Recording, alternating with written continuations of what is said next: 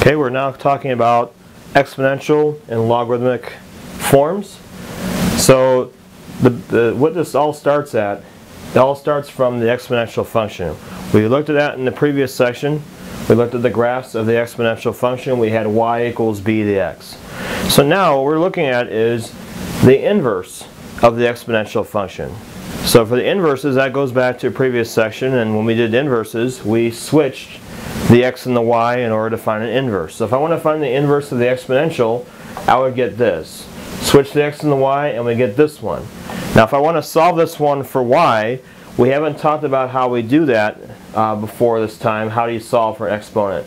Well, what you need is what's called a logarithm. A logarithm is a way that you can solve for the exponent. So in fact, actually a log is a type of exponent because we're solving for y here, and the y involves a log. So the actual definition for a logarithm is nothing more than really an exponent. You're just solving it for the y that's here. So both of these, we have two different forms. Both of these would be inverses of the original exponential function. The problems in this section are involving going back and forth between the two different forms, and that's the first examples that I have here. We're not going to look at the original one. This one's an exponential function. That's not what we're talking about here. We're talking about the exponential and logarithmic forms. So we have both forms. They both mean exactly the same thing, and again, both of these, exponential and logarithmic form, both of them are inverses of the original exponential function that we have. So the first example says we want to change 7 equals log m5 into exponential form. The way that you do this is, if you look at the original one, we have a b.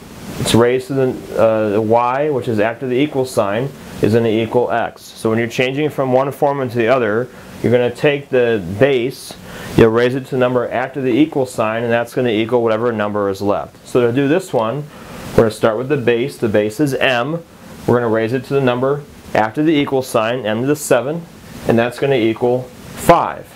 And that would be it. We don't have to solve that equation. It's not asking for us to solve it. They only want us to take it back into exponential form, so it's solved. M to the 7th is going to equal 5. This one, you're going to take the base, which is c, raise it to the number after the equal sign. C to the 8th is going to equal 6. So your answer would look like this. C to the 8 equals 6. And again, this one you don't have to do any more either. You're not solving for it. All you're doing is going from the log form back over into exponential.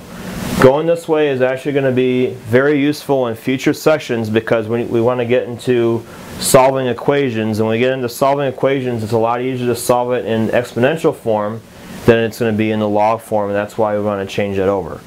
Let's take a look at these. Now these over here are going the other direction. These, you have something in exponential form and you want to go back into a log form. So here's how we do that. If you have something in the exponential form, what you do is you're going to start out by writing a log of that base. Whatever number is in the exponent position, that goes after the equal sign, and then whatever's left, you put it inside the log. So for one like this, what you would do is first, I would put log 1.4. So I put a log of the base that's there. The base is your original b. We start with this one.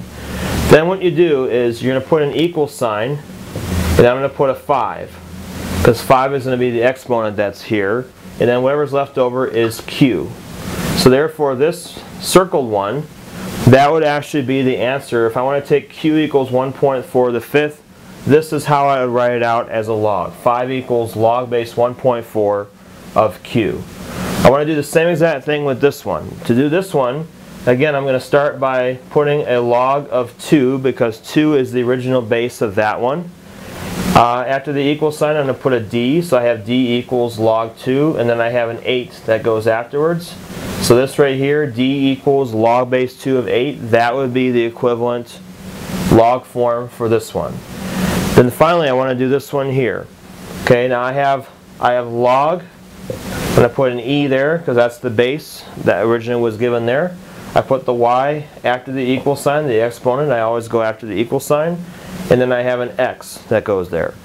Now, this log that we get is actually a special log. This is called a natural logarithm, and usually you see it written ln x. So a log base e is the same thing as an ln on that. So a lot of times you'll see natural logs will come up, particularly more in later sections. Instead of writing log base e, we'll write it as ln x. But this would be the proper log form for this one. So anytime you have a log base e, that means if you change it back to an exponential, it actually goes back into an e because that was the original base.